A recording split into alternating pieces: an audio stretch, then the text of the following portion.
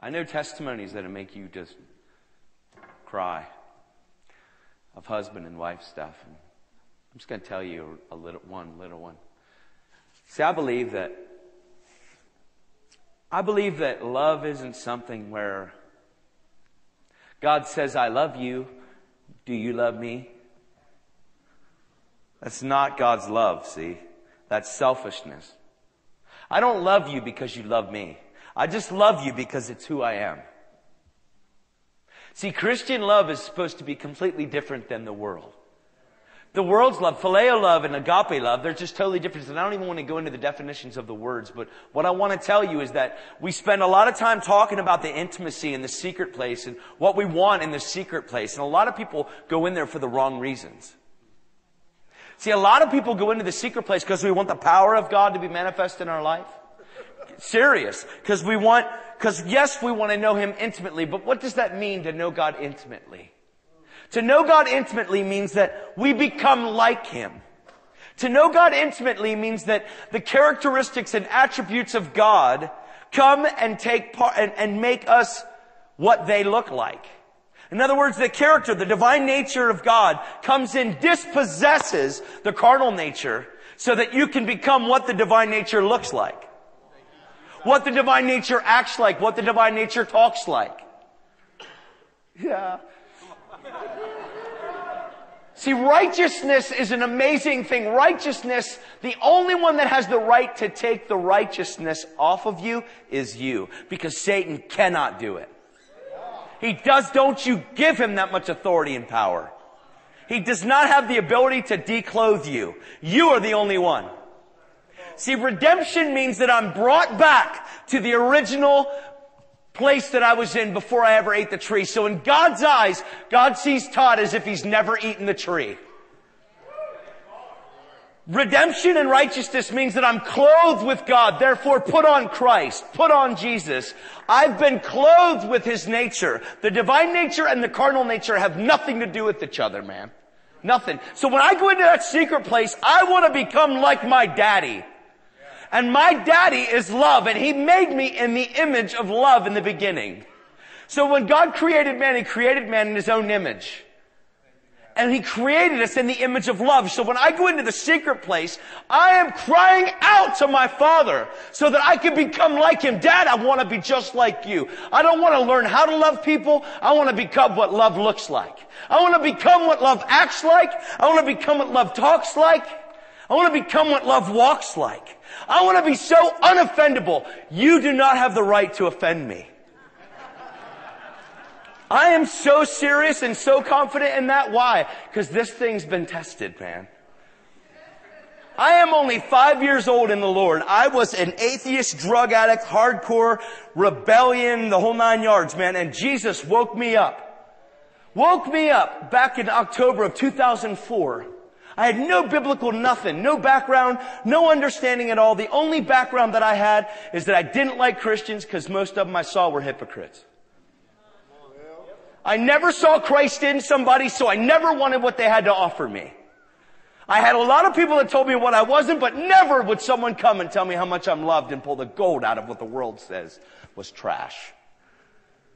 Come on! Doesn't take a man or woman of God to point the bad stuff out. The world can do that, and they're good at it. But it takes a man or woman of God to pull the gold out of what the world says is no good. We are gold seekers, man. I love the gold dust, but I love pulling the gold out of people. Oh, this thing's amazing. Man, there was this guy, and he was married to his wife. They were married for, I believe, 13 years, and they had 3 kids. And one day, the wife got a little unhappy in her relationship. This is true stuff. This is a testimony unto marriage. And she got a little unhappy. She wasn't treated like she believed that her man should treat her. So she got on the internet. So she met somebody on the internet and she up and left. All 3 kids and the husband after 13 years. And she said, see you later. Didn't say anything. Just packed her stuff and left. So she's gone. The husband is freaking out. Like, Really mad. Mad at God, because Satan does this crafty thing, see? What he does is he's not just the accuser of the brethren before God, but he's the accuser of God before the brethren. See, Satan will sneak in, bite somebody, blame God. God will take the rap. A good and loving God will take the rap for something that God never did to begin with, because we don't understand the definition of the devil as steal, kill, and destroy, and God's not that one. So a lot of times, God takes the rap because we think God's in control. Whatever will be, brother. Come on, God's sovereign. If He wants to, He will. It's a twisted theology out there, man. If God was in control, how would you have the power of life and death in your tongue? You couldn't speak death. You'd have no ability to. Why? Because God would control your tongue.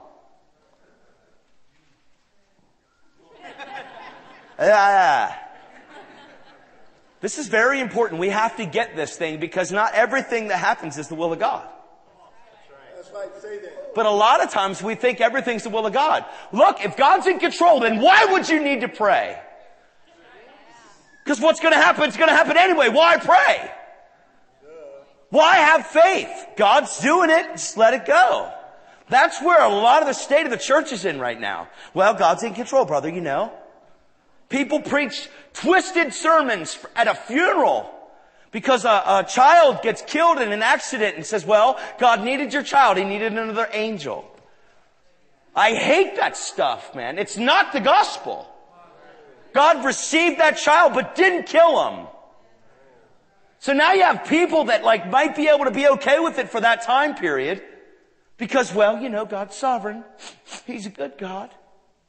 And then all of a sudden, 10 years down the road, they're bitter, angry, and mad because since Satan got away with that one, he takes all that he can get, and before you know it, there are 20,000 things that God did because He's in control. And somebody preached from a pulpit out of their personal experience at the cost of what the Word of God says and damaged somebody's life. Come on, this is the real deal. I see it everywhere I go. If you get mad with what I'm saying, guard your heart and stay for the whole thing.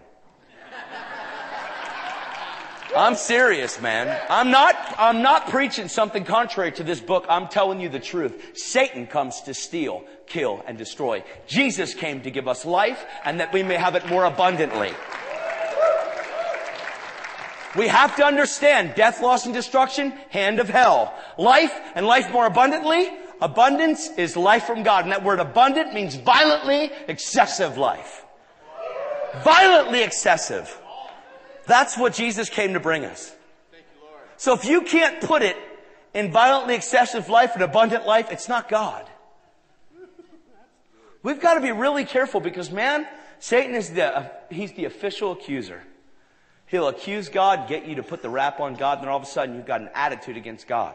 And some people even think that one day when they get to heaven, they think they're going to take this up with God. I don't think so.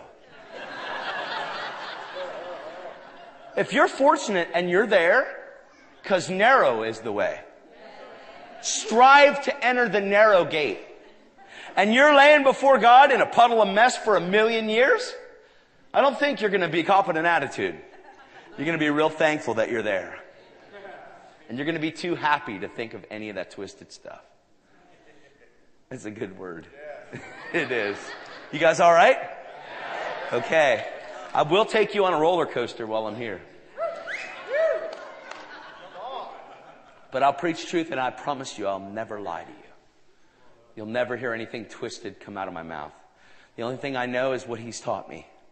See, I know what it's like to lie. I was a professional liar. I partnered with the father of lies my whole life. And when Jesus woke me up, I've never spoken a lie. Not once, not ever. This is very important, guys. Why? I don't care how little you think it is, a lie is a lie.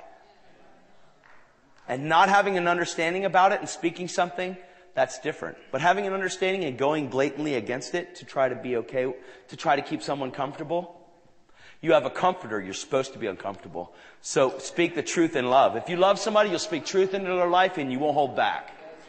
Holding back is wrong. And you keep people bound up in trash. Let it go. Let God do it. He's better at it than we are. Right? Okay. So this lady left.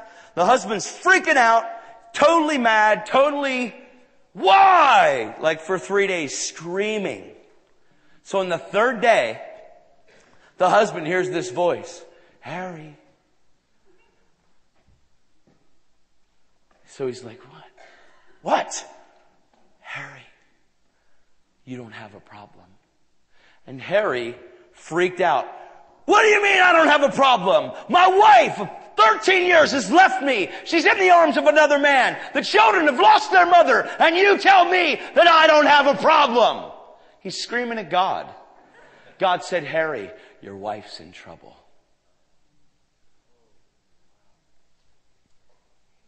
We don't even think that way.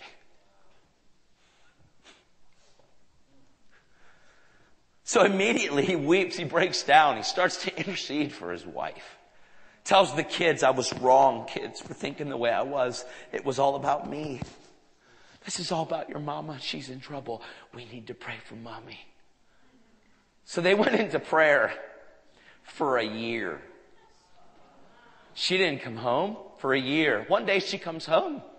After 12 months of praying, fasting, crying out to God, mercy, mercy.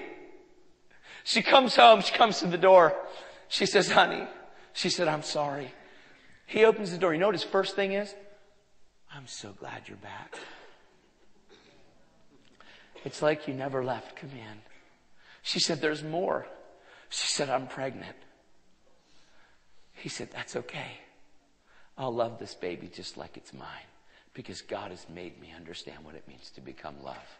Your children have been missing you. Come in.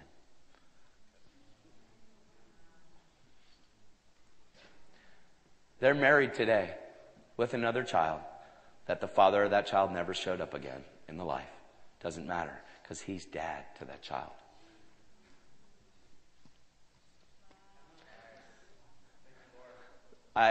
There's so many testimonies like that one on marriage.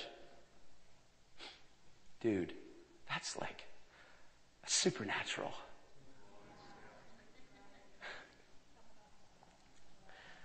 See, when you, and I'm not even here to preach on marriage. When they came up, I just cry because I love that. I see it all the time. I love speaking into someone's life and watching God go and doing it. And it might be a couple days till it happens, but when it happens, boom, everything's like, it's just there. You can't stop it. It's so good. Yay. Yay. Yay. God's good. He's amazing. I just came from Kauai. I was down there and it's really warm. But I was actually out in California. I was out the week before that. I was at Woodland, and then I flew to California. And then all the planes going back to Pennsylvania were stopped because of all the snow. We got pounded with snow. And so I couldn't get home to see my babies. I got to go and speak at the Bethel School to the first-year students. And Chris Overstreet is a really good buddy of mine, and I love him, the outreach pastor from there. And just had a great time, fellowship and stuff. And I was going to fly home on Friday, and my plane got delayed till Sunday. And so I couldn't get home till Sunday. So I called the guy in Kauai, and I said, hey, man, I said, I'm only going to be able to go home and be with my family for one day. I've been gone for like 9 days. And I like to make sure that I have a 3-year-old, a 13-year-old, and an amazing wife. And they're my best buddies. And they said something powerful, and they said, we don't know what ministry. Do you understand that if they would have gotten a ministry in the way that they were in their marriage, it would have been wrecked? Do you understand that foundational stuff is establishing righteousness in someone's life, righteousness in the marriage, and all of a sudden it's so solid? Don't just press to get into ministry. Be very careful and guard your heart and get into Him. So that when He sees fit and it's time, He'll put you right in, man. But when you put yourself in, you have to fight to stay there. But when God puts you in, you'll be all right. Because He'll have you. There's so much of a press to get into ministry today. And like, get me out of my job. My workers, none of my people that I work with are Christians. Knock it off. You're to be the light, man. Work hard where you're at. Don't press to get into ministry. Press and allow your job to be your mission field. I'm serious, man. Do your job as unto the Lord, and then wreck your workplace in love. Don't get upset at me right now about talking about ministry stuff. I'm guarding your heart. I'm protecting you. Because there's lots of people that get mad because it didn't work, and then, I tried that. And then they're mad at God because their ministry didn't work out because they put themselves in there. Your life is one big ministry. Everywhere you go, you're a conduit for the glory of God to flow through. Every second of every day. And when God says, hey, listen, I see that this can go here, He'll say, He'll put it, you won't be able to stop it. It'll just come and it'll overtake you. The goodness of God, it'll just overtake you. And He'll put you in there. But be careful and guard your heart about trying to put yourself into something before God says that you're ready for that. And He'll tell you. He'll say, you're ready. Come on. Do it. It's what happened in my life. I didn't try to get into ministry. I love my job. I did. I loved it. All three of them. I did. I'll probably talk about that a little bit here. I want to talk about the Kauai thing. So I called Keith, my buddy, and I said, dude, I need to maybe delay my trip coming down for a couple days because I'm not going to be home with my family because my family's important to me. See, family, Jesus comes first or you're no good for your family. But ministry comes after family or you're no good for your family. See, Jesus becomes everything and your family becomes everything. And you minister out of that place right there. Because then it's who you are, not what you do. This isn't about what I do. It's not about I have a big ministry. This is my ministry. It's about this is my life. This is who God's made me to be. This is who He's created me to be. He's created me to be an amazing husband to my wife. I'm supposed to love my wife like Christ loved the church. That's a man of God. Who am I to say I'm a man of God and then allow my family to slip by the wayside? And then use some scriptures like, well, you're supposed to hate your family. I hear that stuff. Well, brother, it does say, I didn't come to, I came with a sword to divide. No, you love your wife like Christ loved the church, and you be a father to your kids so your kids know what it's like to receive a father. It's good. So we didn't come to hear this. Sorry. It's really good. It's awesome. So I told Keith, he goes, well, let me see what I can do, man, about backing up your flight or something. So I'm out there in California, and all of a sudden, my wife texts me and says, we're all going to Kauai with you. It's crazy, because we couldn't have done that. We don't have finances to do that stuff. So he flew all of us down there. So we all went down. They met me, they went that way, I went this way, and it was amazing. We had an amazing time. God told me that I'm taking this island. Has anybody ever been there where I'm talking about? Kauai, right? We had the most amazing time. There are all kinds of Buddhists and New Age people. God loves them. Oh, I have such fun with New Age people.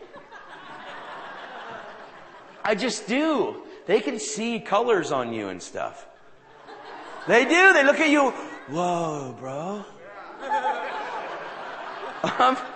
I'm so serious, man. You got amazing aura.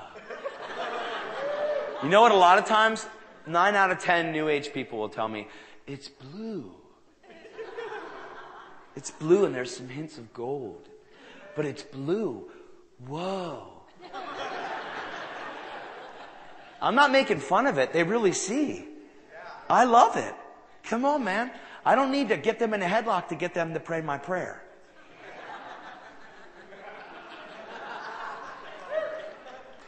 Listen, I'm all about souls. I'm all about that because that's why we're here. We're here to love people into the kingdom. I'm not here to go out there to get them to pray my prayer, go for their jugular vein so they can get their names written in some book. Be very careful and hear me correctly. See, in evangelical zeal, people have gone out there to try to go for the jugular vein to manipulate somebody into position to pray your prayer. And neglected love altogether. So it's become about my motive. And my motive is, you're going to pray my prayer, and I know how to get you into that position. I'm being serious. Is anybody following me? This is really important. Please don't hear me wrong. I'm all about bringing people into the kingdom. I see it happen all the time. Why? Because I want to become loved so people want what I have. Not because I can talk a good talk, but because I can walk a good walk. So that my life is what it looks like for a man that believes to walk out what he truly believes, to become the Word. See, Jesus was the Word made flesh. God wants our flesh to become the Word. Amen. That's right. Are we not to be a living epistle known and read by all men? Yes. So God wants your flesh to look so like the Word. Is it possible? Jesus was the Word made flesh, correct? Okay. Do you all say that you abide in Him?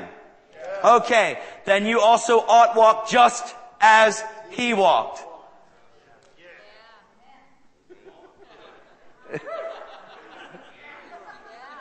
It means you can walk just like Jesus walked. That means everywhere you go, miracles happen. It's not because of what you do. I'm not chasing signs. They follow me. They follow me. Why? Because I'm a believer. I don't pursue signs. They pursue me. Why? Because God flows in and through me. See, the key to this thing is that I didn't just pray a prayer to go to heaven one day. I asked Him to come into my life, not just to have 80% of it.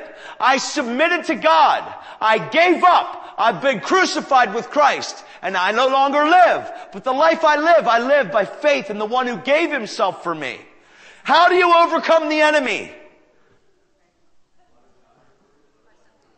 Right? Watch. We overcome the enemy by the word of our testimony, by the blood of the Lamb, that we love not our own life unto death. That's the part that Satan hides from the church. Man, I can go to churches all over the world, and people know the blood of the Lamb, word of the testimony. Amen. Praise God. It's the truth. There's songs that include just those two. But love not your own life unto death is the only way that you can even pick up your cross. Biblically, you cannot pick up your cross unless you denied yourself. Because if self is still in the way, you can't pick up the cross.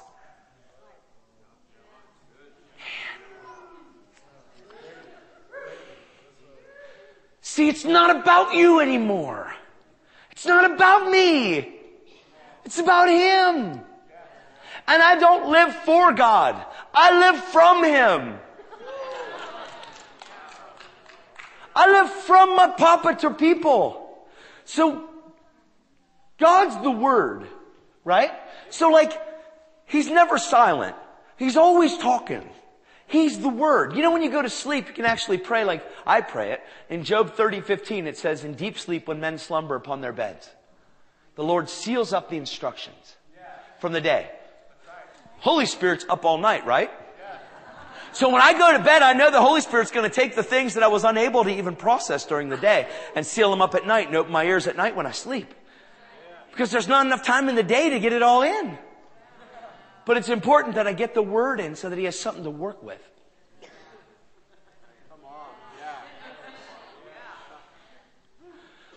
This thing will change your life. But without Holy Spirit, it'll wreck others' lives.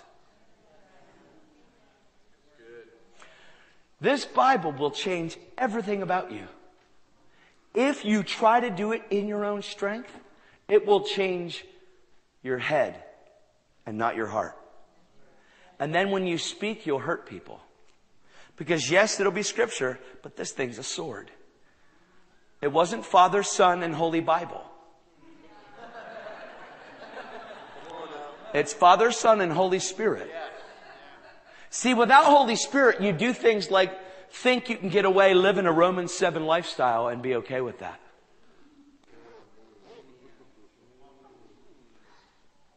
This stuff doesn't feel good when I talk about it. Why? Because people have been taught, well, you know, you're always going to be a sinner, brother. That's not in the Bible. It's not in the Bible. I was a sinner saved by grace, but in God's eyes, I've been translated out of the kingdom of darkness into another kingdom, and it's light.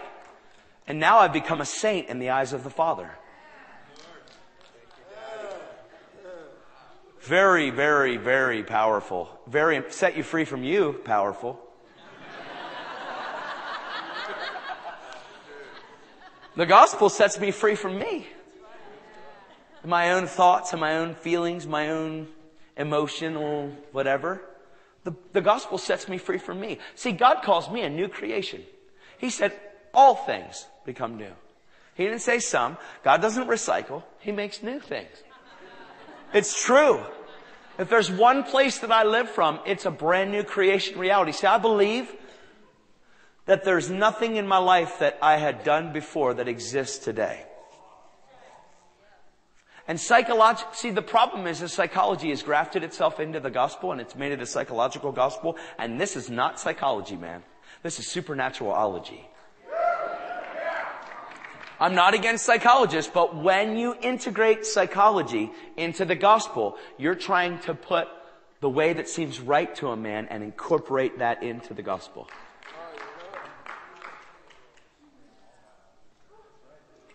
Some of you are on page with me. Some of you are like, I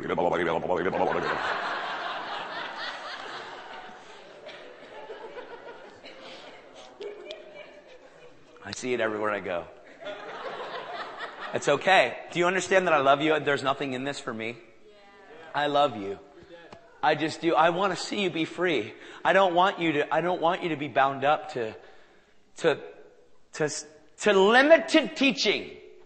I don't want you to be bound up to a teaching that limits you. There are no chains on God. Take them off of Him. There is no bondage in Christ, man. None. So sometimes we're bound up because of teaching on theological doctrine at the expense of what the Word and the Spirit do. See, I believe you can be so in love with God, so at one and at peace with God, that when I speak, the words become spirit and life and pierce your innermost being. God speaks to the inner man, and then all of a sudden your inner man, your spirit man becomes a giant, and your head has to get out of the way because your heart is in dominance.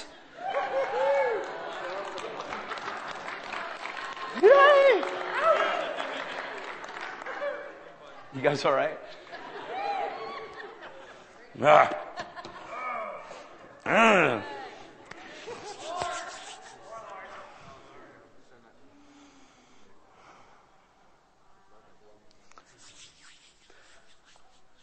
Oh Lord, my God, you are awesome in this place. Oh Lord, my God, you are awesome in this place. Holy Lord, you are good, and your love endures forever.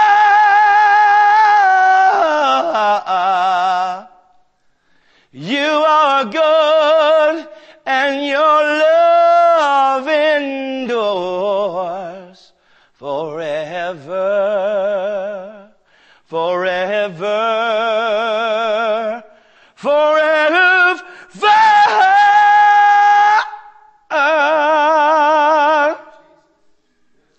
God, we just love you. We just welcome you, Holy Spirit. You're already here, but your train fills the temple, God. Just keep on coming. Papa, thank you. Like a freight train, you drive hell right out of our thinking. Jesus' name.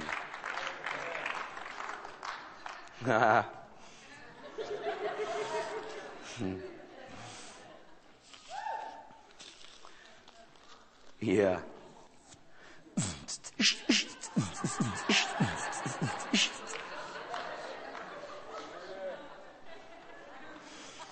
Like, that dude is crazy.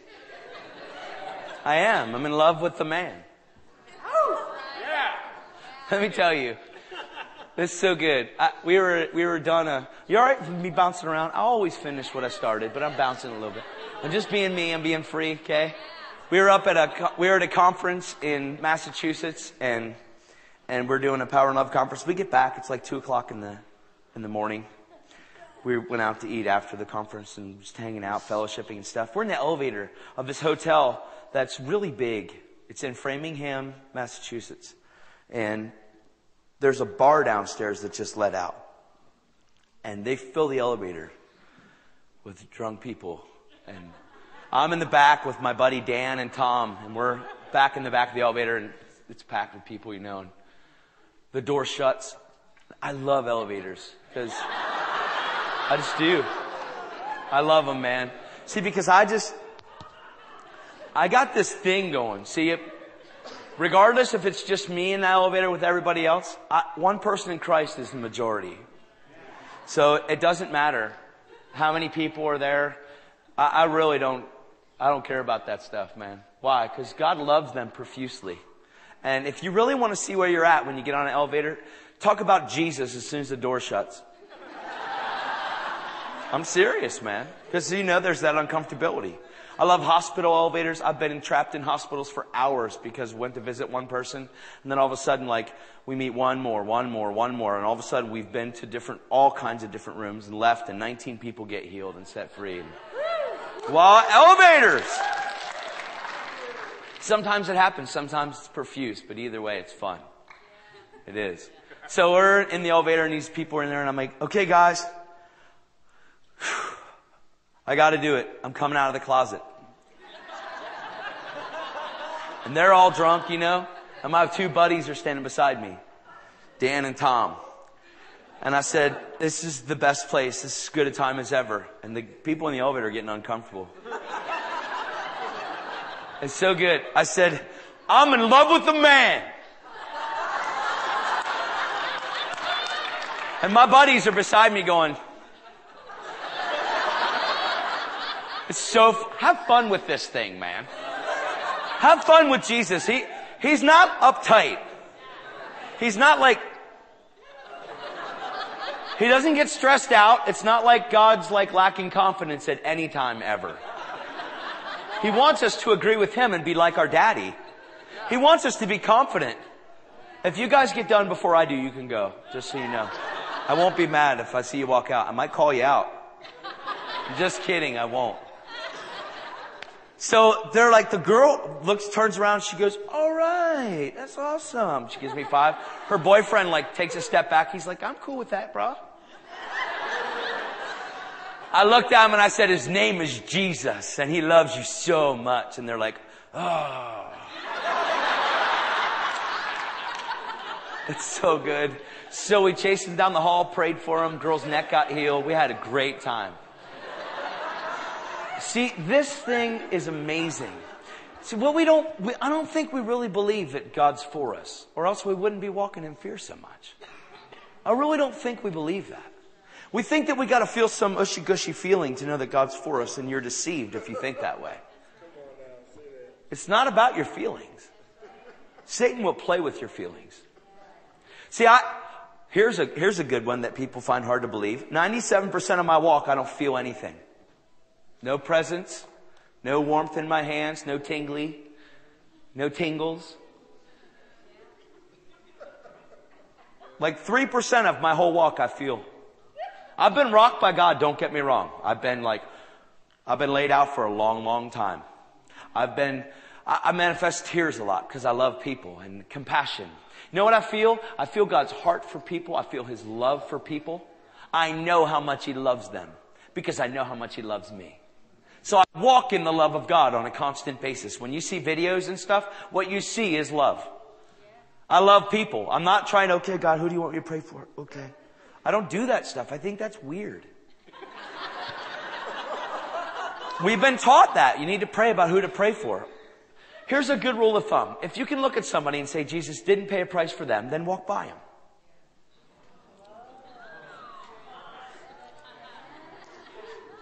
If you can look at somebody and say, well, Jesus didn't pay a price for that one, then don't pray for him. We make this thing too complicated. God loves everybody. We have this theological doctrine that like, well, you got to be led to somebody. I think that's weird too. I do. We say, well, look at Jesus. I mean, he went to the 5 porches. He only prayed for the one. Everybody was sick. I mean, come on, man. Pastors try to talk me out of this thing. Good luck. I'm way past that stuff, man. Why? I believe there's a time where someone will be on my heart and I'll go to that one. But I'm not going to miss 1,000 until that one happens. See, that Jesus was at the pool at the 5 porches and prayed for the one, and he got out of there. And we teach, well, Jesus only... people used to correct me all the time. Hey, man, you got to be really careful about who you pray for because you don't know what you're opening up. First of all, that's the devil right there. I don't have a fear of like who I'm going to pray. If I have a fear of what's in them getting on me, I might as well pack it up, dude. No devil has the right to slime what God's blessed. You better think this way, because it's not getting brighter out there. What are you going to do when a witch comes up to you and says, I've been assigned to curse you? Want me to tell you what I do? I've been assigned to hug you. I promise you, I've been in so many situations like this, man. So many. Where they look at you like...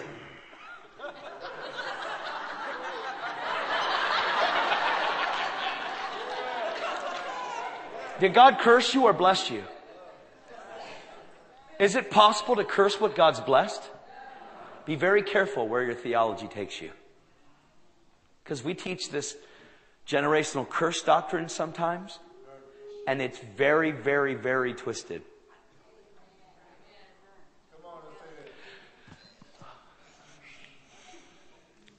It says that a generational curse can continue up to the 3rd and 4th generation. It's true.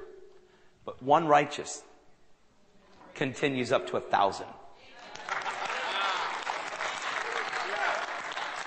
So let's stop going after the curses and start going after the heart of God and loving people and realizing that His mercy trumps any of that stuff, man. See, what we don't need is another excuse why somebody didn't get made whole. Prayed for him and, well, you know, it might be a generational curse that we didn't address. I want you to look at the life of Jesus and look at how many He addressed. If He's supposed to be our model, now this messes with people, but don't be upset at me. It's in the gospel. It's the gospel. You all right? Okay. Sometimes this upsets teachers. I love you. I've seen thousands of people that people have been told, I have this and I have that, and the reason why I'm not healed is because they told me this and that. And actually, when you tell someone the reason why you didn't get healed is because of you, that's sin. I despise it, and I think it's the doctrine of devils. You can't tell me one person Jesus prayed for that didn't get healed, first of all. And you can't tell me one person that Jesus prayed for or walked away from because, no, well, we can't deal with this one. No, because nope, your ancestors messed up. I've got to go now.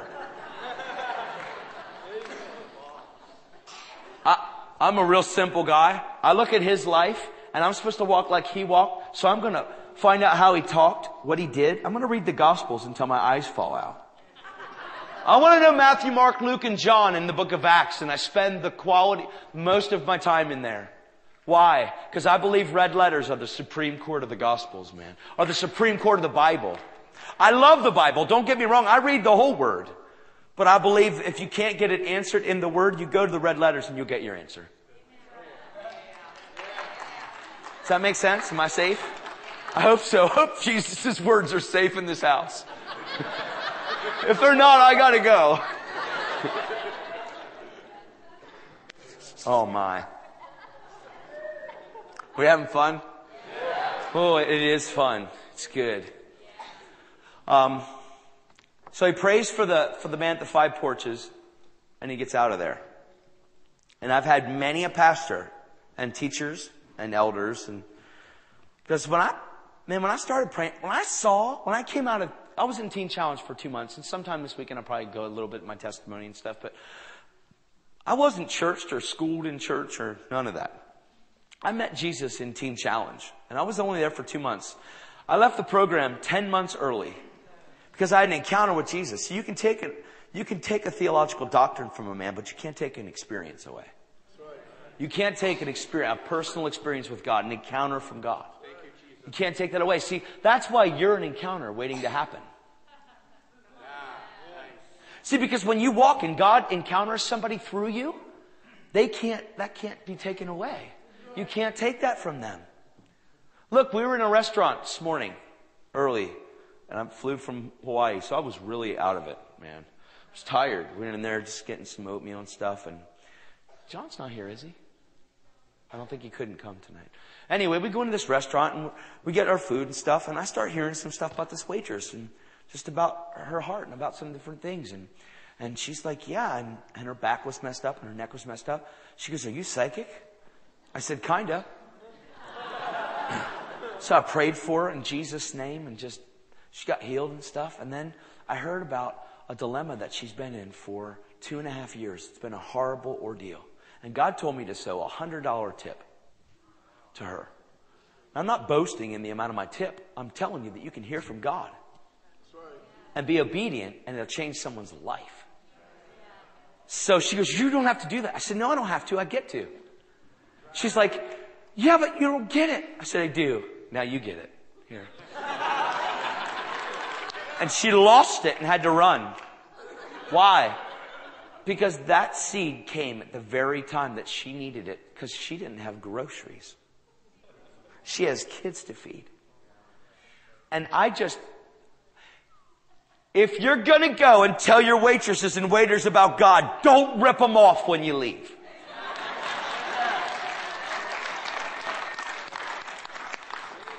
Waitresses and waiters say their worst days are Sunday. The meanest people and the cheapest people. It ought not be, man. We ought to be a radical blessing. You want to be blessed? Be a blessing. But I don't ever just sow into people because I want God to sow into me. I sow because it's who I am. I give because it's who I am. So she got wrecked. And we left, and she said, I love you. I love you too. God bless you. God loves you so much. I know. She's trying to do her job. She's at another table. I was out with Chris. You know Danny Silk? Anybody know of him? Amazing, man. I got to have lunch with Danny and Chris. We're at the Olive Garden. We're just hanging out, and our waitress comes over. Danny's on the little earpiece phone thing, and he's sitting here. I'm sitting here, and Chris is sitting here. And Chris took me to the Olive Garden where he has his own plate. It's called the Chris O plate. It's cool. It's all vegetables and stuff. He just goes there all the time. So we're just laughing about that. The waitress comes over, and I see a dancer. And I said to her, oh my gosh. I said, you're a dancer. She goes, do you know me? I said, kinda. Because God lives in me. So I'm sharing with her about how God, about this is what God says, and blah, blah, blah, blah, blah. You've been dancing since you were 4 years old. And actually you get a real love from teaching others how to dance. And you've wanted to get a dance studio, but you haven't been able to do it. She goes, well, there's 7 just in Reading. I said, yeah, but this one's for God. And I started to share with her about her heart. And she's like, this is so crazy. I gotta go. I'll be back. She's wrecked, and Danny's on the phone just laughing on the phone. He gets off the phone and he goes, you're wrecking our waitress. I said, we're having fun with her. He's like, yeah, that's awesome, man. That's awesome. And we're just talking and fellowship. She comes back and I start hearing about her right ankle. I said, you twisted your right ankle really bad and it's never healed. She goes, what is going on? I said, give me your hand. So prayed for her, and her whole body she starts tearing up and crying. She goes, I gotta go. She goes, I'll be back. So she goes and comes back. Serious. It's really good. It's how it happens. It is. When he said, do you want to stay at a hotel? I want to stay with people. Because I love to hang out with people. I love people. But this thing is better caught than taught. Because this will get on you. It'll possess you. You're meant to be possessed by God. You're meant to be fully possessed by God. You're meant to be a walking manifestation of what God is in a man or in a woman. You're meant to be a manifestation of His glory. See, Christ in you, the hope of glory, is the mystery revealed. But Christ coming out of you is that hope coming out of you. It's the manifestation of that hope. See, Christ in you is the hope of glory. but it's not supposed to stay there. As it comes out of you, it's the manifestation of hope revealed. Oh, it's good. So she comes back to the table again and she's like, I can't stop thinking about this. What is going on? And I started to share God's heart for her again. And she's like overwhelmed. Doesn't know what to do. And Chris is like, right on, man. Because Chris, if you've ever met Chris, he's a wild man. He's pretty awesome. We get along pretty well. And our bill comes, and I told her, I said, I need you to do me a favor and ring me up a separate bill. She goes, for what? I said, I don't know, something maybe for $1 or something. So Chris goes, well, I want a cappuccino. I said, well, I'll just get yours, dude.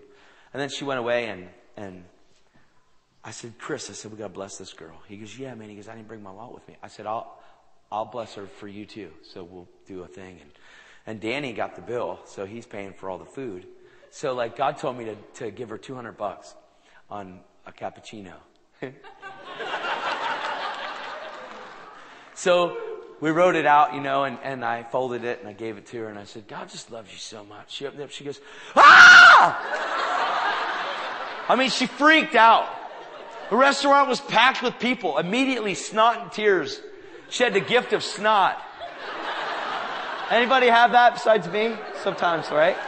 She's like, oh my God, what are you doing? Why would you do this? And everybody's like, oh my gosh, is everything okay? Manager's coming over. She's causing a scene. But it's the perfect setup for God to love people. And she's like, you're the manager goes, thank you. I said, God so loves this place. You guys are amazing. And they're like, wow, thank you. She went in the kitchen screaming. She can't even she's losing it, man. There are Bethel students that work at that restaurant that have been trying to get to that girl's heart, and she's been locked. And God unlocked her. But watch, it's not because I'm the harvester. I just watered seeds they already sown. See, I'm not the harvester. Neither are you. The pressure's off. All you are is a sower or waterer. Yay, I don't have to go for the jugular vein and get them to pray my prayer. I just have to love them. And God will bring them right in. He's better at it than we are. Oh. So then she comes back to the table and like Danny goes, you forgot the bill. And he gave it to her. Ah! He blessed her socks off too, man. She got totally wrecked. It was so awesome, right? That's the way it's supposed to go. Come on, man. We need to become love. Sometimes you're going to give out of what you don't even have. I could tell you about our life and my wife and where we are financially, and it doesn't even make sense. Doesn't. You guys all right? You okay? I'm telling you testimonies, but it's kingdom. I'm telling you kingdom principles. I'm establishing something in you because I want to go somewhere here in a second. And I want you to go with me. Yeah. Is this helping at all?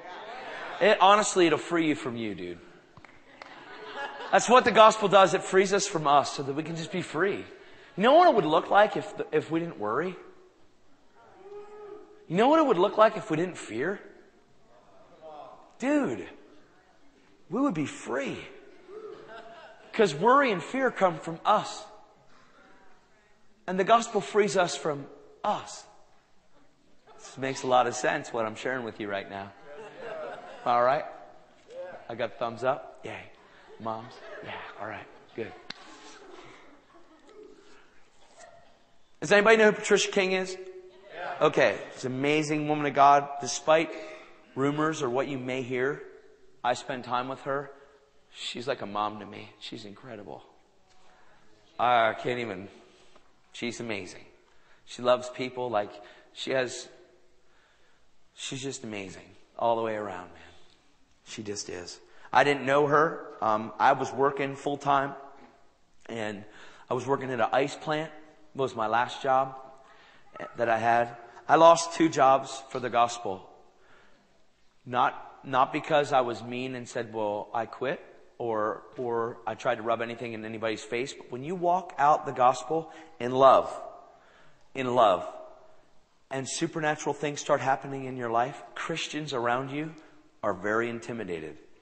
And very, very, very. I'm not saying that you do your job and you're praying for so many people that you let your job slack. See, that's twisted.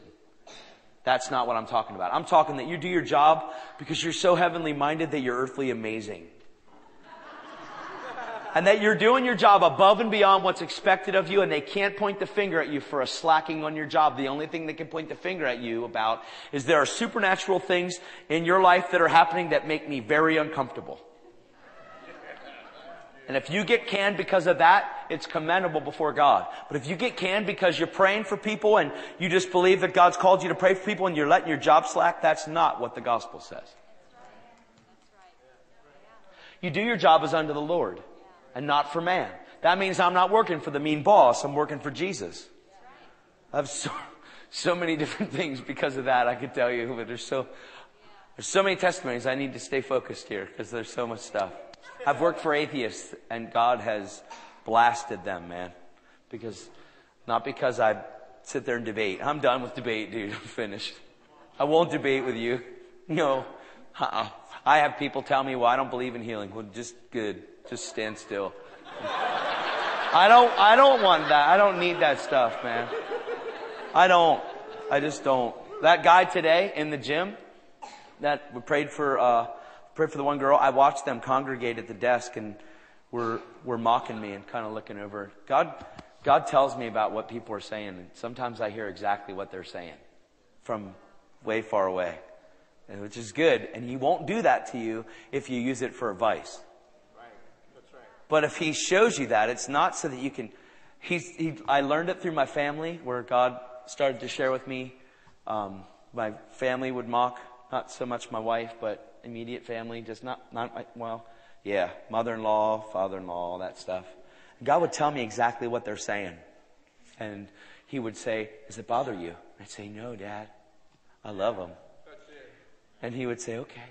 And He'd tell me more. Why? Not everything. God tells you secrets. Not everything you're supposed to spout out. Sometimes He shares secrets about people. Not so you can there's a time and a place for everything. So you need to be careful and guard yourself with how you let it all roll. Yeah. Who here has not ever heard God? Be honest. Raise your hand.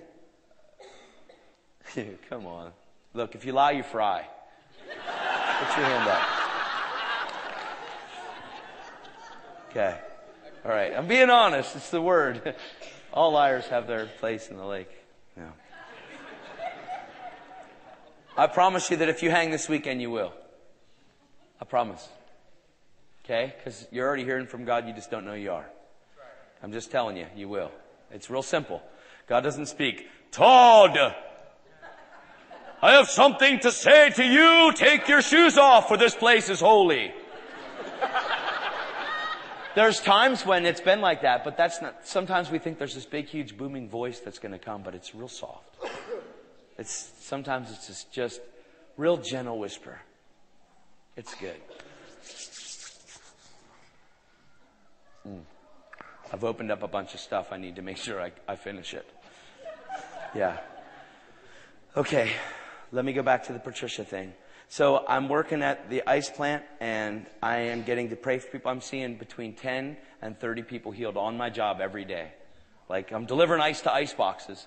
You know, I would get it off the truck, take it to the ice box, deliver it in the ice box, pray for people, get back in my truck, go to my next thing. And I would have a field day, man. I'm like, just great. The guys at my job are very intimidated, very uncomfortable with me. I go to their stop sometimes, and when they're not there to do that part of their route, I go to their route, and they'd hate it because people would get healed at their route. And then when they go back to work, they'd say, where's that guy that prays for people? And they weren't Christians. The other drivers. So they were really weirded out by me. But I always loved them. I never came at them and were mean to them. I always loved them, no matter what. So God told me to put 2 weeks notice in, because I went and got my real estate license and told me to put a 2-week notice into my ice job. It's the first job I've ever put 2 weeks in. I had 30 jobs before Christ came into my life.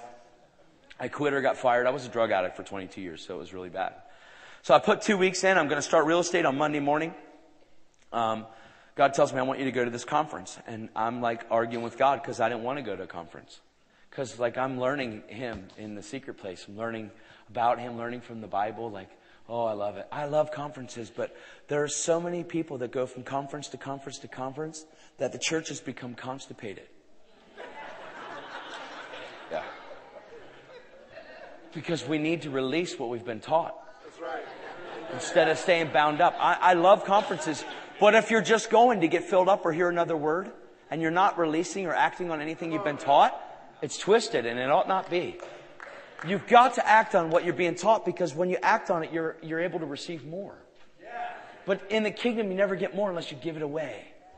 So I'm not mad that you came. I'm happy that you are, because you're going to be forced to give it away. I'm not coming tomorrow, bro. No, please do this. It'll help you. I promise. So I go to this conference. He's like, there's a lady there named Patricia King. She has a word for you. So I don't need another word, God. I'm actually in that place where I know it's God, but I'm like, I am so okay with learning from my dad.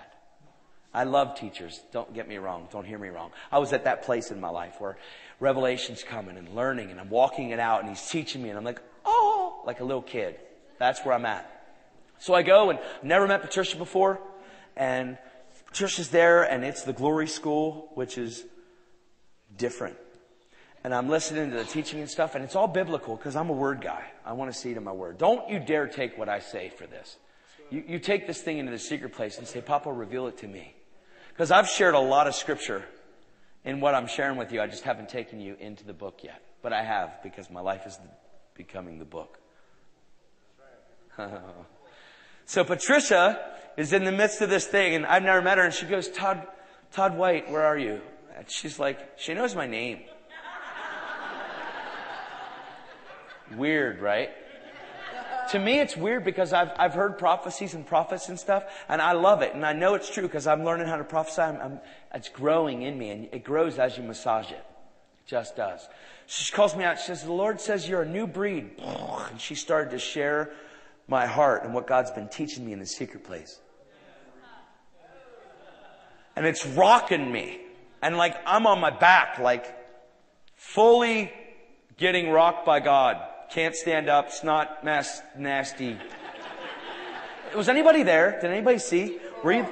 Was anybody there? There are people I've said, dude, I was there that time Patricia called you out. That was funny, man. Because I was just a real mess. I was undone, right? So she goes, she prophesied over me, and she stops, and she's just standing there like this, and all of a sudden people started getting up all over the congregation and throwing money on my chest. No one was told, let's sow into Todd, let's take an offering. Everybody spontaneously got up and started to do this. Well, I'm out, not knowing what's going on. And I come to, and I looked, and I went, I lost it again, right? I did. I'm a mess. So they put all this stuff into a bag and stuff, and Patricia said, I want to have dinner with Todd tonight. Like, who am I? You know what I mean? Who am I that the Lord of all the earth would care to know my name? That's good. I love that. Who am I? I'm a son.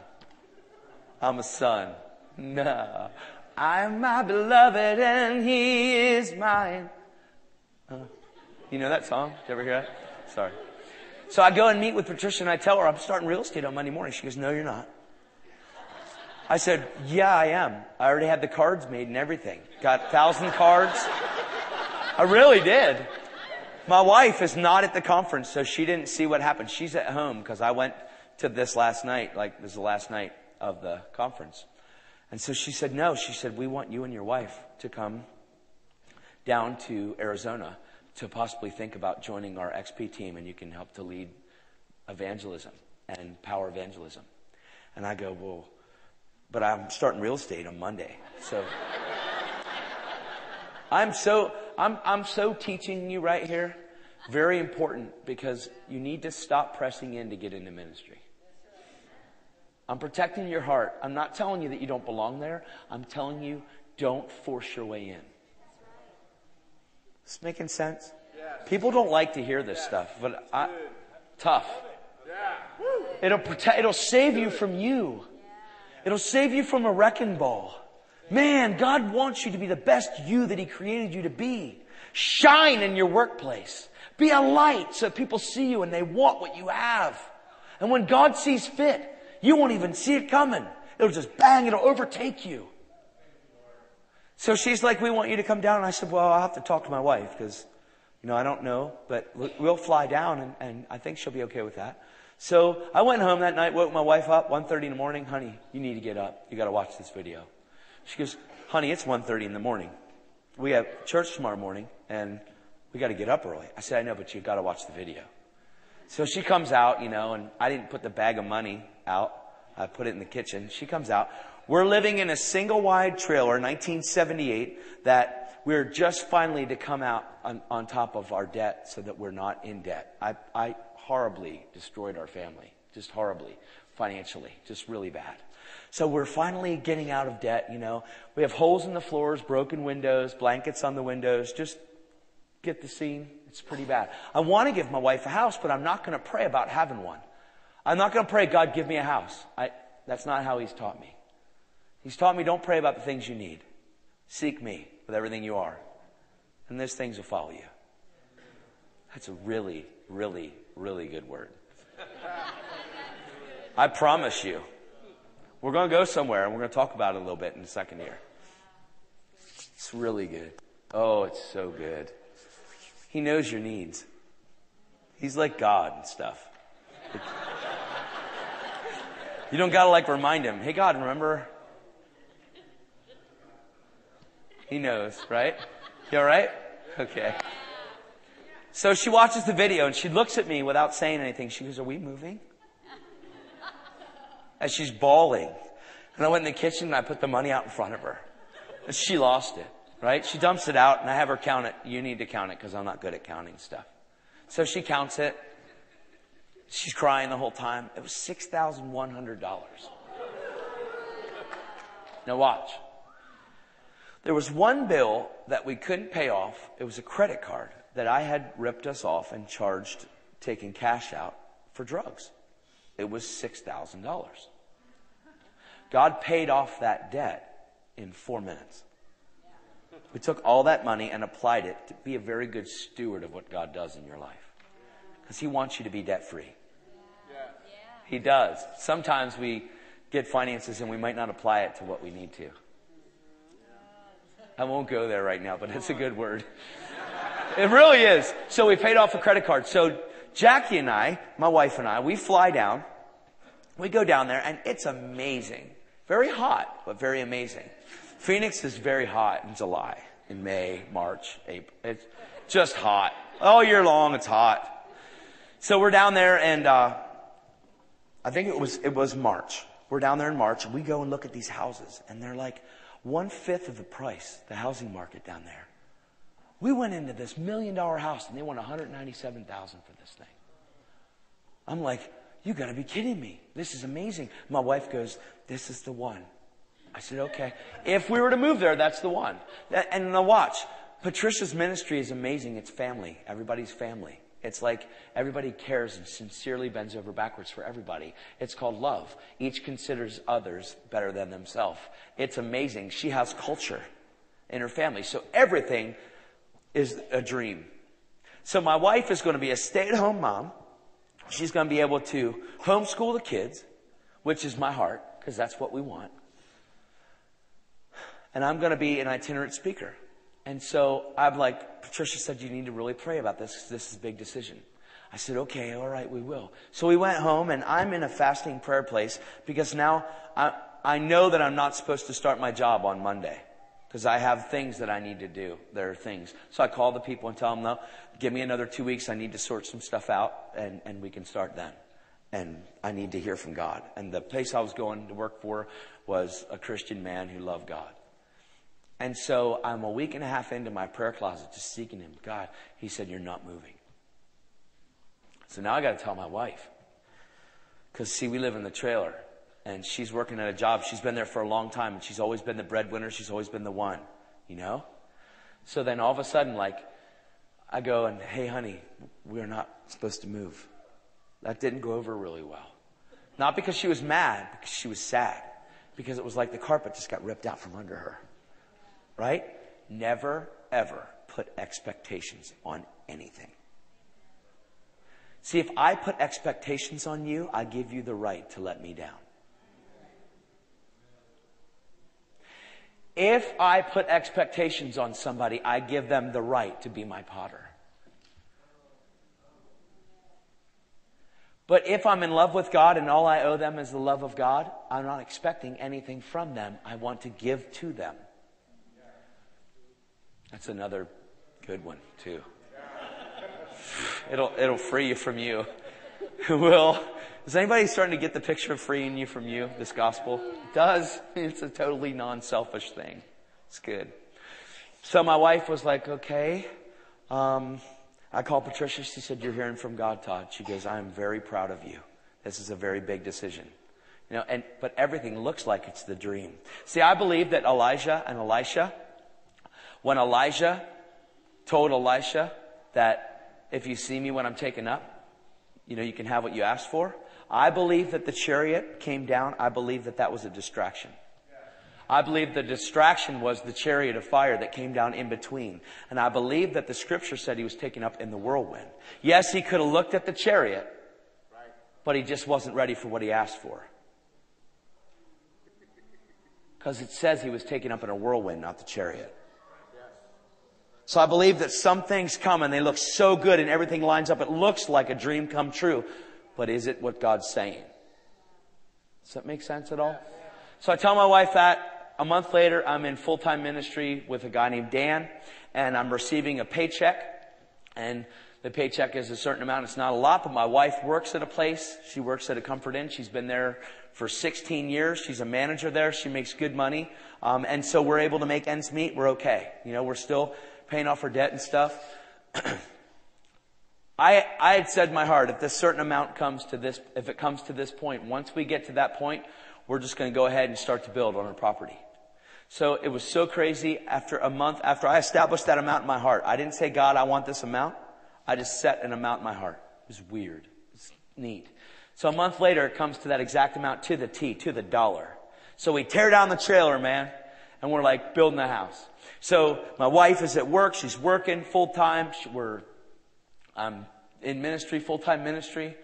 We decide to build the house. We build the house. Now in February of this year past, we decided to stop any kind of financial flow of coming in as a guaranteed income, and we're going to completely depend upon God for my side of income. It's just neat. Different. Very awesome. Crazy. Because I never say I need a certain amount to come anywhere. I never put expectations on people. I just don't, man. Just trust my papa. So we're building the house. 2 weeks before we move into our house, I'm with CBN. I'm in Las Vegas. We're doing a film shoot.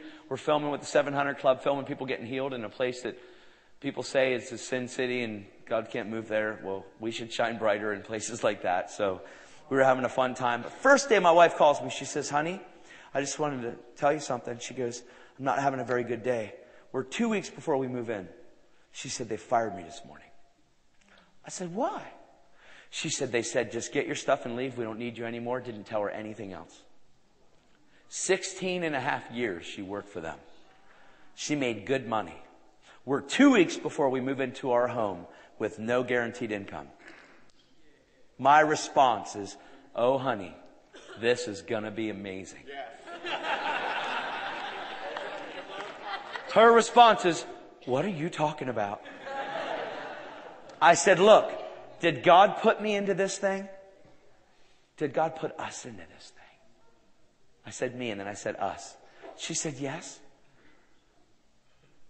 I said, what have we always learned? To depend upon God. See, what Satan's trying to do is force us into a position to get worried.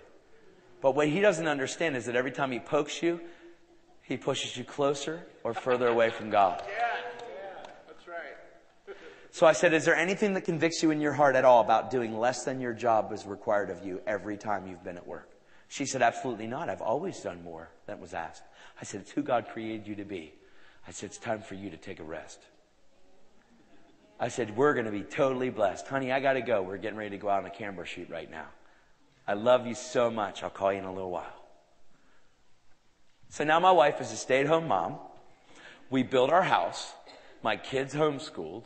She's home with our 3-year-old. She gets to be a mom to our kids. I am traveling and preaching the gospel. I get to share and equip the church to rise up and be the church, not just go, but to be the church. Because these 4 walls are where we're supposed to congregate to be equipped to go. You're supposed to have places where you can fellowship. Don't forsake the assembling together of people. The saints are supposed to assemble together. It's supposed to be a party. We're supposed to be excited about this thing. We're supposed to be equipped to go and then be the church. So God said, Todd, I'm raising you up to kick people out of the boat. Yay. Come on. Yay. So now our whole life is fully dependent upon Him. If He doesn't show up, we're finished. Why? Because I couldn't be a husband to my wife if God didn't show up in my life. I couldn't be a father to my kids, and I definitely couldn't afford to have a house at all. So we're in a full, I'm not telling you to quit your job. I'm telling you do your job as unto the Lord, and He'll make sure that you're all right. You okay? All right, let me do something real quick, and then we'll be done. Haven't you done enough, brother? You've been up there for 4 hours, man.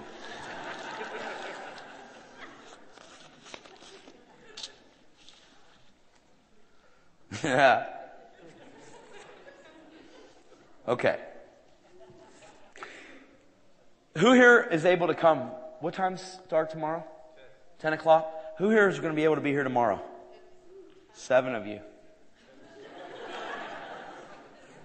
10 o'clock? 10 and 6. Who here can come tomorrow night? 2. I want to encourage you to come because this message that I'm preaching is going to build, and we're just going to go and it's going to build. But I'm going to establish just something foundational that I've been teaching about the whole night. Okay? All right. Matthew 6.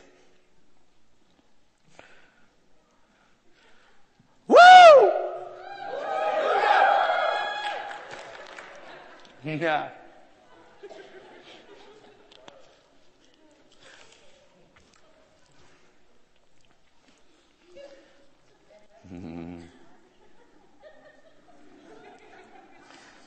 Okay, let's go to 19. Matthew 6:19. It says, "Do not lay up for yourselves treasures on earth, where moth and rust destroy, and where thieves break in and steal. But lay up for yourselves treasures in heaven, where neither moth nor rust destroy, and thieves do not break in and steal. For where your treasure is, there your heart will be also." Okay. "The lamp of the body is the eye. If therefore your eye is good, your whole body will be full of light. But if your eye is bad, your whole body will be full of darkness. If therefore the light that is in you is darkness, how great is that darkness?" Keep in mind that we've separated it because we've written the Bible this way, but in the Bible it was a letter. Right? Okay. So it's a solid thing. There's no breaks. It's just solid. It talks about no one can serve 2 masters, for either he will hate the one and love the other, or else he'll be loyal to the one and despise the other. You cannot serve both God and mammon. He's talking about the eye of the body. He's talking about being a lamp. He's talking about being healthy. Your eye being healthy. See, in the Gospels, there is no plan B. Come on, yeah. There is only plan A. That's right. See, there's not, yes, I know that's what it says, but for now, that's not allowed. Come on. See, plan A means that what God says goes. You have to have the perspective, a kingdom mindset, a kingdom sight. Your vision has to see things His way. If you don't see things the way that God says that they are, what happens is you're double-minded, and when you pray, you won't receive anything. So single eye means that I have a one-track mind, gospel track mind. A single eye means that I'm seeing things from heaven's perspective. I'm seeing things from the King's point of view. Repent means re-look at things from the penthouse or the top floor. Bill Johnson explained it perfectly. Re-looking at things from God's perspective. Repent, changing the way you think, doing a 180% turnaround, looking at things from His perspective towards here. So repent means taking on the mindset or the eyes of God to where you're thinking and seeing things like He does. So He's saying re-look at things from His point of view. See, in the world there's money, and what happens is when Right now, the economy is not doing too well. But people that are focused on kingdom are doing very well. Yes. Why? Because in this time and hour, if you're not seeking the kingdom, what you have will be shaken. I promise. You're receiving something in Hebrews 13 that says that's unshakable. His kingdom's unshakable, but everything will be shaken. And right now, you're at a time and season, an hour, where everything outside of that is being shaken completely. That means that if you're 80%, if your business is 80% for God, 20% for you, you will find that 20% turn into 25, 25, 30, 35, 40. Before you know it, your business is down the tubes because it wasn't kingdom. But if you're in business from Him, all of a sudden everything is good because you're living from God, not for Him. But you're a blessing, so He wants to bless that. Your perspective is everything in this time and hour. God wants 100% surrendered life. See, in the Bible it says that I wish that you were either hot or cold. See, when you're cold, you are like me, freezing out there. All of a sudden God went bink, flicked you like a light switch, and now you're hot because there is no in between. Yeah. See, I'm going to be on fire for something. It's either going to be the demonic or God. There is no in between. Yes. The problem is we think for others there is, and there's not. That's right. Come on. See, people say you have an addictive personality. All of us are meant to be addicted to Jesus. All of us are meant to be addicted to the Holy Spirit. Addicted to relationship, to where we're consumed by Him. To where we become what it looks like to be consumed. So cold, you can turn hot immediately. Hot in the Bible doesn't just mean I'm on fire for the Lord. Hot means that every part of my life is surrendered for God. And you burn brighter because you can't get enough. Whoa. You can't get enough of Him. So hot, you burn brighter. Cold, you switch from here to here. Lukewarm. See, I understand hot and I understand cold. Lukewarm, I don't understand because they've at least have a God incorporated into their life. So, well, Todd, that's easy. When you're lukewarm, you're a damage to the world around you.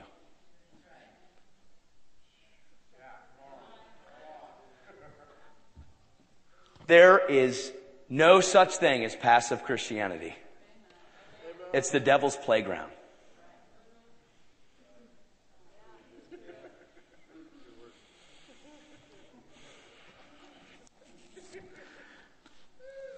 "25 says, therefore I say to you, do not worry about your life, what you will eat or what you will drink, nor about your body, what you will put on. Is not life more than food and the body more than clothing?" See, in the garden, when man fell,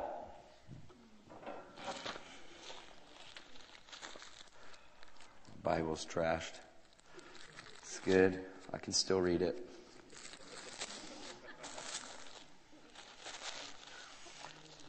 In verse 14 in Genesis 3, it says, "Because you have done this, you are cursed more than all the cattle, more than every beast of the field. On your belly you shall go and eat dust all the days of your life. I'll put enmity between you and the woman, between your seed and her seed. He shall bruise your head, and you shall bruise his heel." Then he says, "And I will greatly multiply your sorrow to the woman and your conception. In pain you shall bring forth children." Do you know I know people that have children without any pain in childbirth? I know a person that's delivered 14 children with no pain in childbirth. It's under the curse. We need a revelation of that. Women do, because I don't, But that's crazy, right? I know people personally that have had that happen. I mean, I wasn't there, but I know accurate accounts. Like, that's crazy. Then he said to Adam, "Because you've heeded the voice of your wife and have eaten of the tree of which I commanded you, saying, you shall eat of it, you shall not eat of it." I want to tell you this. A lot of people say, well, Eve was tempted, but Adam was right there. That's not what the Bible teaches. And I'm not beating up women. But I want to share to you, there's a valuable principle in here. A lot of times we take what someone else's word for it is instead of what God said. And he said, "Because you heeded her voice and not mine." You hearing that? So I'm up here telling you and sharing that. That means don't just take my voice for it, my word for it. Go into this Bible and know Him. so that he can reveal it to you. I'm not beating up women. Don't hear me wrong. I love everybody. I'm telling you that if we listen to the voice of a pastor and never look in our word, what happens is we've heeded the voice of one without heeding the voice of him. Cursed is the ground for your sake. In toil you shall eat of it all the days of your life, but thorns and thistles it shall bring forth for you. And you shall eat of the herb of the field, and in the sweat of your face you shall eat bread, till you return to the ground, for out of it you were taken. The dust you are, and to the dust you shall return. And here in Matthew 6, he's talking about not worrying. See, when man fell in the garden, we took on the nature of survival. So now what happens is there's a way that seems right to a man, and the way that seems right to a man is to worry and to fret and to freak out about what we don't have and to act out of lack. When God talks about serving God or money, you can't serve both. It's very important that when you serve God with everything you are, money will follow because you're serving Him. But when we worry, we're acting out of lack, and what happens is our conscience, it gets wrecked and gets tormented, and Satan pounds you because isn't your life more important than food and the body more than clothing? So survivalism needs to be broken off so that we can have a dependent relationship on our Papa, knowing that He's going to supply everything for us. Don't worry about your life, what you'll eat or what you'll drink, nor your body about what you'll put on. Is not life more than clothing, and or life more than food, and the body more than clothing? Look at the birds of the air, for they neither sow nor reap nor gather into barns, yet your heavenly Father feeds them. Are you not of more value than they? Which of you by worrying can add 1 cubit to his stature? So why do you worry about clothing? Consider the lilies of the field, how they grow. They neither toil nor spin. Yet I say to you that even Solomon in all of his glory was not arrayed like one of these.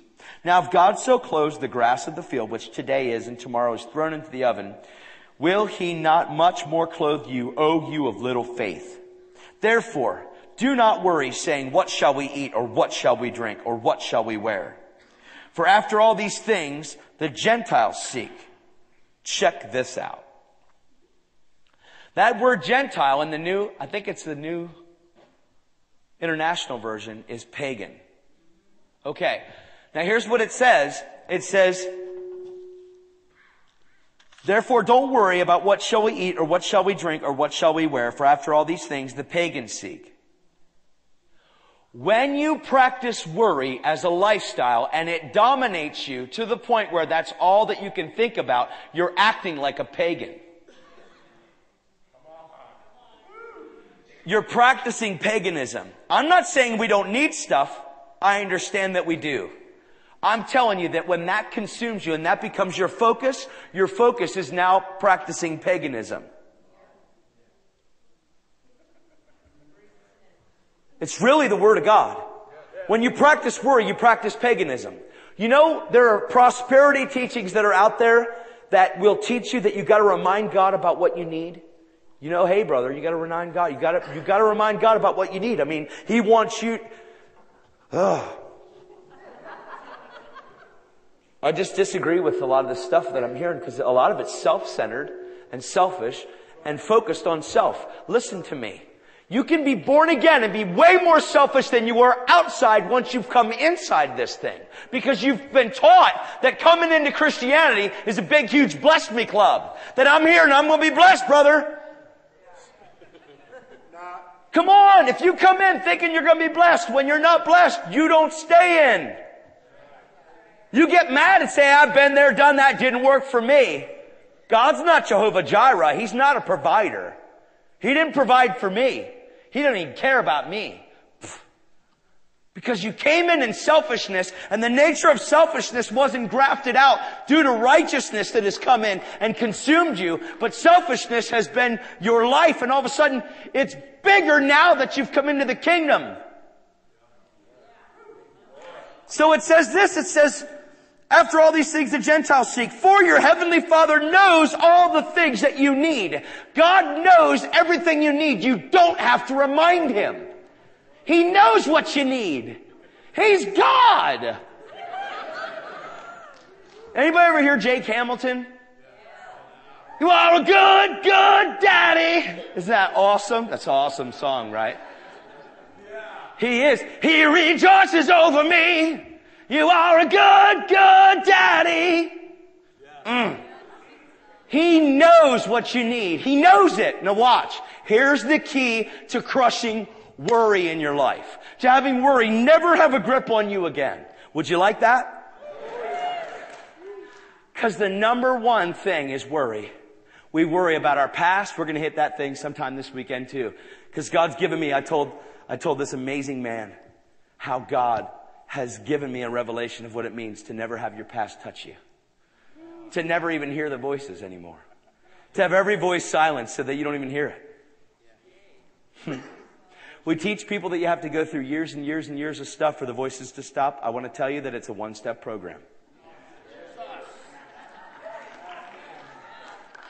Look, you cannot stand there and resist the devil enough for him to shut up. I resist you, devil. I command you, get behind me. 1, 2, 3. That's how it is. We have to cast down every stronghold with truth. So when he touches you, you just proclaim who you are. You don't sit there and rebuke him.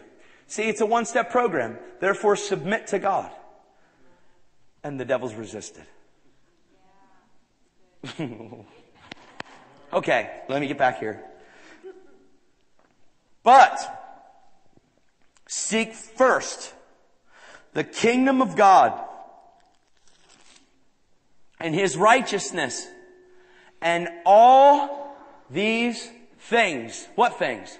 The things you worried about. The things you stressed out about. The things you freaked out about because you didn't have, because you were operating out of lack. Do we really believe that God's Jehovah Jireh? Do we believe that God is able to provide for you? And why do we worry? Well, because you've got to look out for yourself. Wrong. Looking out for yourself is looking out for selfishness, and that'll never do it. You look out for number one. He's number one. So in everything you do, you submit to his rule. How do we avoid worry? Seek first the kingdom of God and his righteousness. Yeah, but how? Everything that you are is going to exist out of righteousness. Everything that you need is going to come to you out of kingdom. Kingdom is the lordship and the dominion of Jesus in every aspect, in every area of your life, minus none.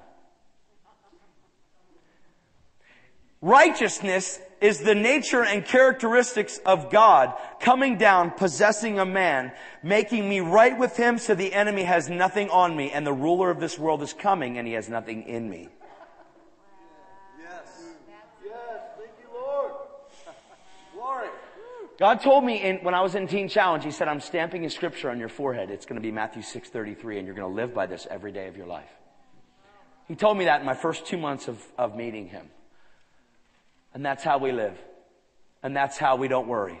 That's how I don't stress out about stuff, man. I'm not telling you that like stuff doesn't come to try to get you worked up. I'm telling you that focus has to be coming back to kingdom and righteousness in everything you do, because Satan he'll keep pounding you and keep pounding you, because he really doesn't believe that you believe the words that you confess. He believes it's just a confession and not an action. That feels good. Some of this is new stuff. I'm like, we're recording it. I'm going to want to hear it. So, that's how this thing works, man. God, I just opened my mouth and God, please fill it, because I've been here for a long time already, man. Yeah. Does this make sense? Okay.